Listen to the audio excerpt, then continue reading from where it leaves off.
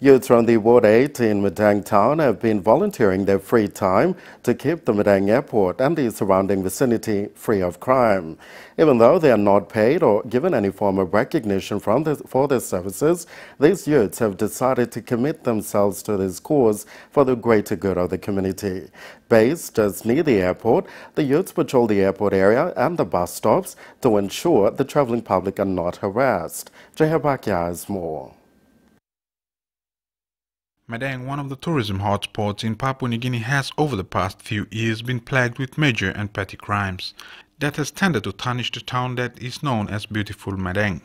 Reports have come out of armed robberies taking place, rise in petty crimes and tourists being robbed and so on.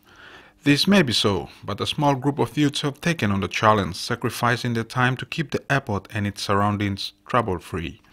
Youth team leader Paul Wyram explained to NBC TV the type of work they did to ensure the safety of the traveling public. Just volunteer me blow safety blow man travel come la balus come stop safe come with the bus na go safe laos blow initiative and blow me blow youth said remember no one me games that thing and me play looking mo plantika in AV na problem no slere so mi blol mangi to ginap now lo gis la gonol passin now so mi blol volunteer lo wogi dis la work.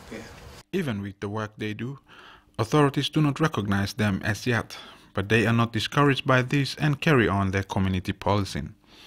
As a token of appreciation for their efforts, helicopter company Heli New Guinea, which has a base in Madang, gives the group 500 kina a month to assist them. The youths use these funds for their administrative work. Mi plago siraon Heli New Guinea talk all one bell. So I'm helping me blow every month I'm sa puti 1 to 500 kina come inside.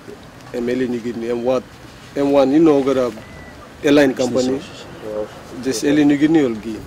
The incentive by these youths is a classic example of how crime can be minimized in many urban centers throughout the country. Jehabakia, NBC National News, Port Moresby.